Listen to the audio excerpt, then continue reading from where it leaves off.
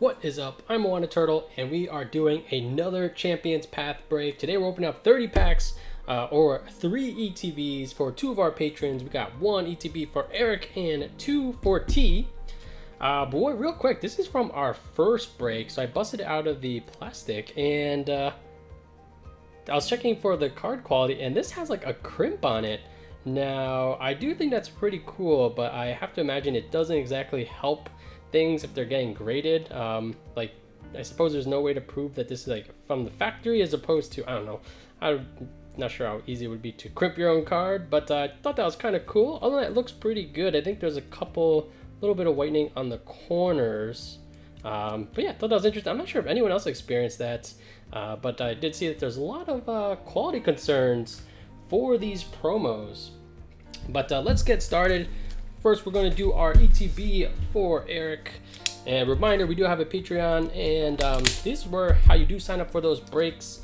And even with so Patreon, it does cost a little bit per month, but even just picking up 2 ETBs, you do end up saving at like an MSRP price. So $40 per ETB, and here we go. One thing I haven't done was kind of acknowledge the sweet sleeves that this thing comes with. Now, let's take this thing out first. All right, now Eric did say, let's just open it. Ooh, the centering looks pretty good.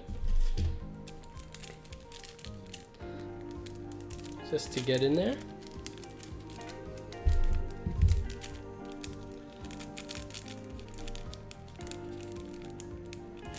All right, see how this looks. I see a little bit of whitening on the top. This corner, a little bit more. So definitely not perfect. Guessing this wouldn't get the 10. I feel like this is a very strong 9 maybe. But we will grab a penny sleeve for it nonetheless. All right, let's grab these really cool sleeves. And let's get into these 10 packs. So someone in Discord did mention that, take a look at the centering, and when packs come or ETBs come from online vendors, maybe they're having more centering issues compared to ones that people are finding at stores. And our opening yesterday did seem to have pretty good centering, but those were from the store, so this is from the online vendor, and we'll kind of see if that holds true. So pack number 1. So we got Machop, Purloin, Scraggy, a Ekans is our first reverse, into just a Hatterney. For a very small set, this thing is so hyped, and but given, was it 70 something cards, like just so many dupes in the rare slot. Again, not surprising.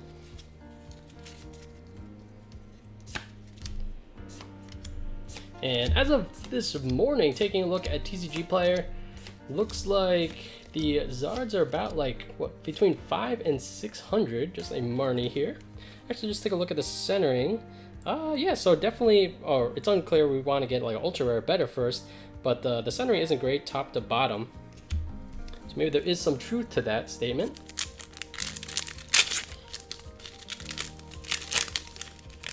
But we did get some more ETBs in today, so definitely if you do want to sign up for a break, check out the link down below to our Patreon page and get signed up. These ETBs do have a good amount for breaks, so I do expect it to last a little bit.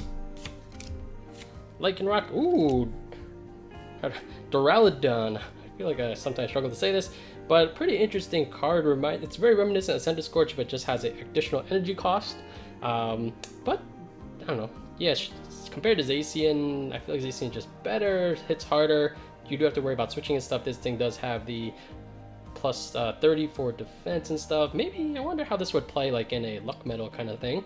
Now let's take a look at the centering, and yeah, top to bottom in the same exact way. It looks like it's just kind of shifted up. So not great centering. But let me get one of these sleeves out.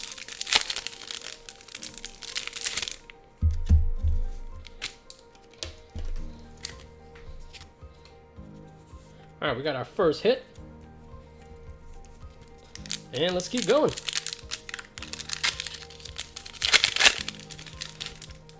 So if you're watching this on the day this video is published, so PWCC, kind of like a eBay store, is doing their monthly wave of Pokemon cards. And the reason I'm mentioning is I do think it's worth checking out. I'll put a link in the description to basically this month's offerings. And I don't know, potentially, maybe since Champions Path just came out and everyone's so focused on that, and maybe people's wallets are hurting from buying, you know, all the pre-orders and stuff, I don't know, maybe there's some good deals to be had. I always take a shot at it every month, and lately I haven't been winning too many auctions, but I don't know. Maybe it's worth checking out. I'll put a link down below. It seems like someone that is a huge fan of Rayquaza is kind of like selling off his collection. There are so many of them. So check it out if you're interested. Let's see. All right. Finally getting in some of my PSA returns. And I'm really excited to show them to you guys. I'll probably do the first return video maybe tomorrow, and the hint slash, you know, bait is the first one is only going to feature 2 cards, but it's among the hop again, the most desirable cards in the hobby. So, and I am timing it with the PWCC auction because there are a couple copies available on PWCC, and I want to kind of see at the same grade. I want to see where those land as far as price goes. All right, we do have a Hop. I do like the art, don't like the card, and Hop himself is kind of annoying. And once again, that same centering issue, slightly shifted upwards. Put you in here. Eric, if you do want to get any of these graded, just let me know. I suppose I would prefer like a Hop over, what was the other one, Kabu? But I think Kabu's just a rainbow, right?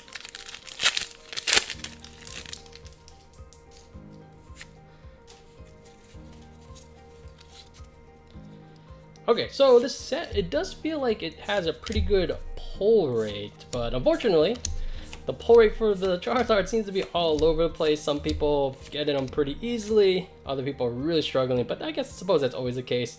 Galarian Obstagoon, this is a very interesting card.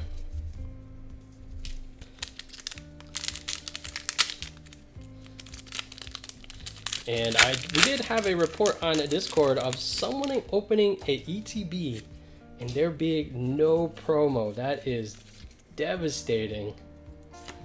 I think these things are going for like $35 when it comes out of a $50 ETB, 40 for these breaks. So my condolences, and yeah, if you happen to be the super lucky person that gets double, like, oh my. All right, Altaria, very cool card. A stage 1 version of the Decidueye.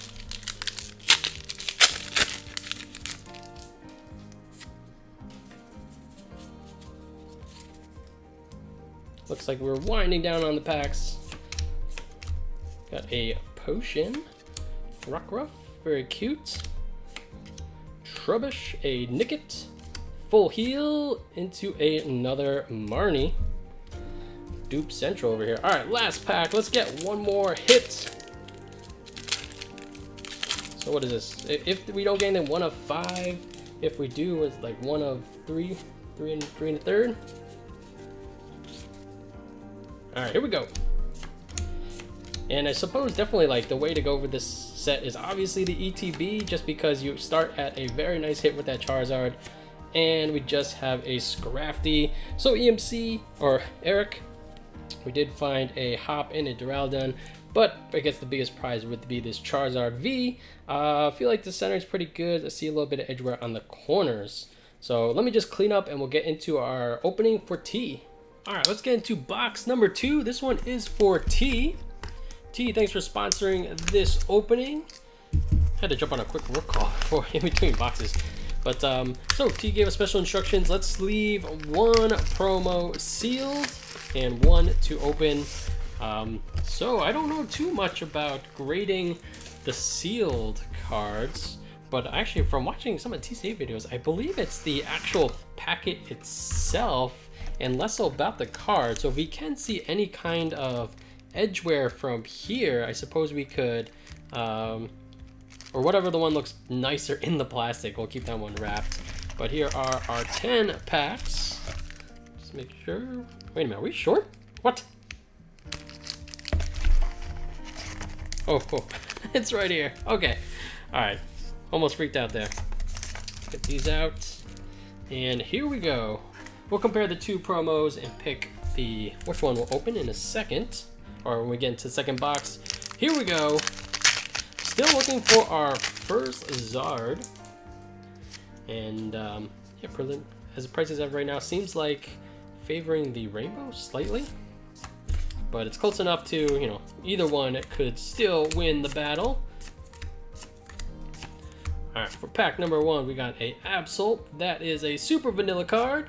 And to Send a Scorch, I don't know, number 20 by now.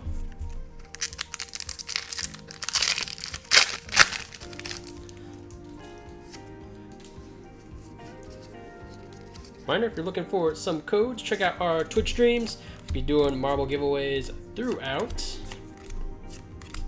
Alright, I've seen all these cards many times at this point. Rotom Phone into Hatterny.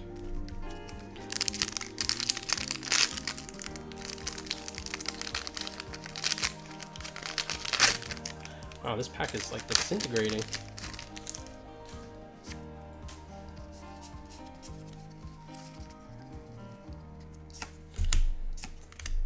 Alright. Weedle to another Snake, Carvana, Pokeball, Potion, Lanoon, into a Zygarde. As far as like anyone that likes to create, you know, master sets, obviously there'll be some chase cards, but all like the commons, uncommons, even like regular holo rares, I imagine that'll be very easy to put together. In fact, you probably don't have to open too much product to manually build it out. Alright, let's see. And one thing I'm interested in finding out over time is, you know, the ratio between kind of like pulling those V maxes compared to like the rainbow. I feel like a couple of people have mentioned like they pull like one Gardevoir and like, oh my gosh, these packs, and like three Dreadnoughts, but no Charizard, which I can sympathize when you have pulling those kind of ratios. Alright, Turffield, Milo, Scraggy, Lagoon, Sizzipede, Pokeball, Inkay, a Purloin, into a Wailord. We pulled one of these for T already, hoping to get something different for him. Let's take a look at centering. This one's pretty close. Not the hit we're looking for though. Let's grab one of these sleeves for it.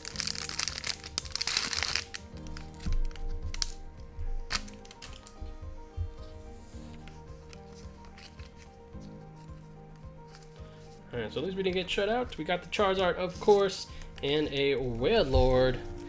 Looks like we're halfway through this box. And shout out to TJ on Discord.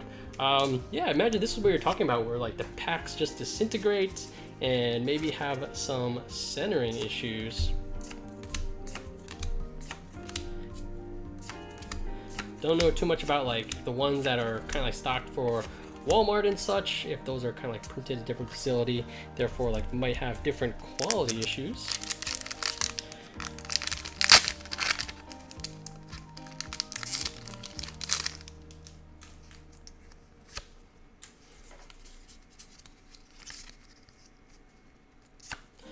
Alright, seen all you cards many times. I think we can actually start skipping the commons at this point. Seen all of them. Kabu into Centiskorch. Alright, we're gonna go uncommons right into the reverse. No pack trick required anymore. Oh wait, nope, these are uncommons. Alright, we got a reverse Psychic Energy. The first one I've seen of these, and I do like these reverse energies. Into a Zygarde.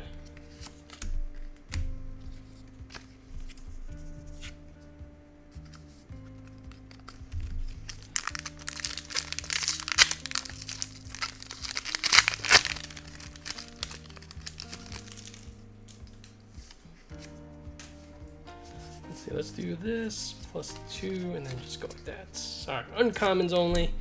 Malamar into Hyper Potion. Can, and another Hatterene, come on. All right, last pack for ETB, number 1 for T.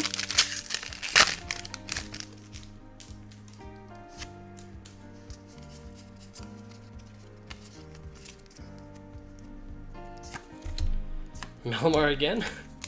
Victini, Nitik into just a Marnie. So that was a pretty weak ETB. Let's grab our last one for this video.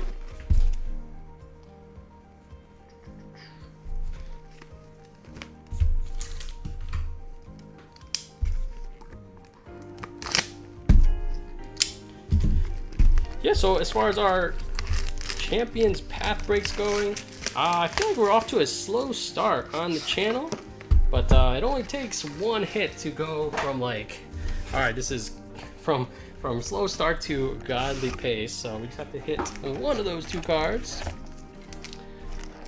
And let's take a look at the promo. All right, so comparing these two, yeah, I suppose let's open this one. And inside, actually, let's take a look at the centering. Kind of hard to tell, to be honest. I think I'm going to open this one. This crease, I imagine, versus this one looks pretty clean with that fold. So let's open this one, see what we're looking at as far as any kind of edge wear. It's kind of difficult for me to tell through the plastic. Like, I didn't even notice at our first opening that the card had a crimp in it. Alright, so actually this looks, maybe there's a little nick or two in that corner. Kind of hard to see. A little bit on this side, but yeah, maybe just a little bit all over the place. Centering doesn't look too bad though. Put you in a penny sleeve.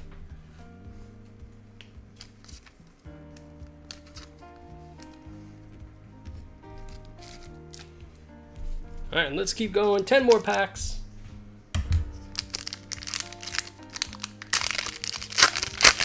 All right, that opened a little bit better.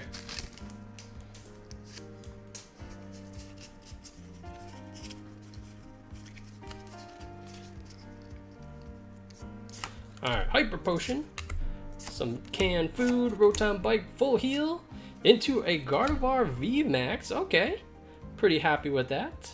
As far as like any non-Charizard V, definitely Gardevoir would be my preference.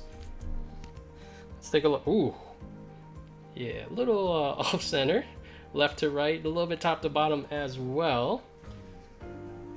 I'll put this in here just in case T wants to get this graded. And let's just keep going. And let's see, also for the month of October, we'll actually be offering Hidden Fates tins as well. I did pick up some in the most recent reprints, and I figure we can have a sale going for patrons $15 a tin. So versus like the regular price, which would have been $20. And it did go back in stock at Target. I'm not sure how long it lasts because I was kind of already had my orders in. But if you are looking for those, my recommendation would be just go to the Target website, log in, go to those pages and say, notify me when this becomes in stock, and then download the app, sign in on the app. That way you get a notification when they have more stock and you can try to snag it before everyone else. Lanoon to a Marnie. So I would say this one is off to a better start than that first ETB with that Gardevoir.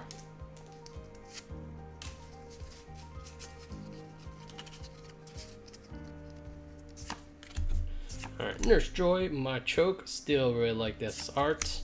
Malamar Weedle to another Zygarde.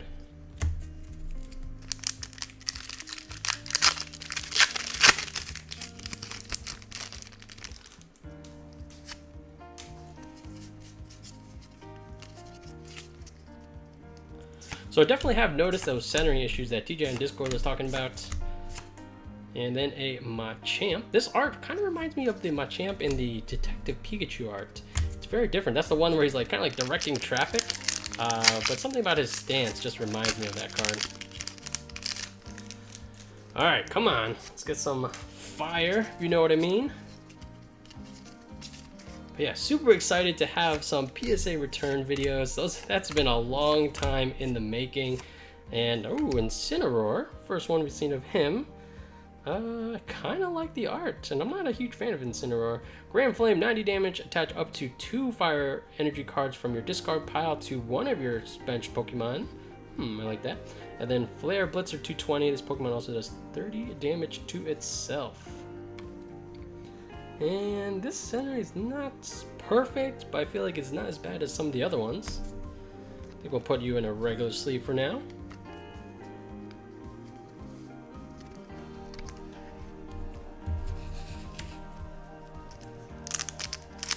Alright, so I have some packs remaining.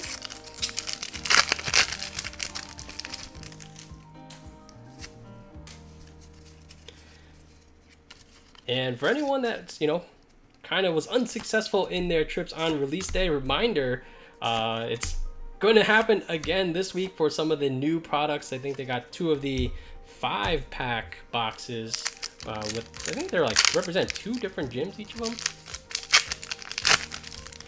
So there, let's go at it again and keep fingers crossed that we find some ETBs as well. Not sure if I'm going to go out again. Spent, yeah, the amount that we found for the amount of time I spent driving around didn't really feel worth it, although it was kind of cool. Kind of like just driving around, the thrill of the hunt, I guess.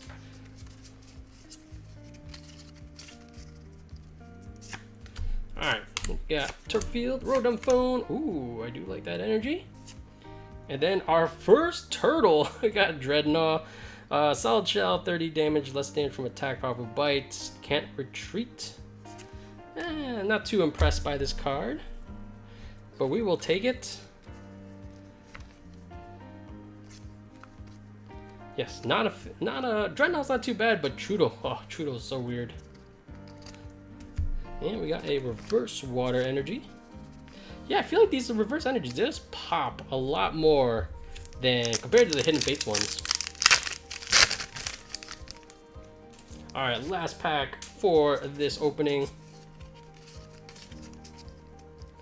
So we did find a Gardevoir, but that's probably the best hit into Centiskorch number 20.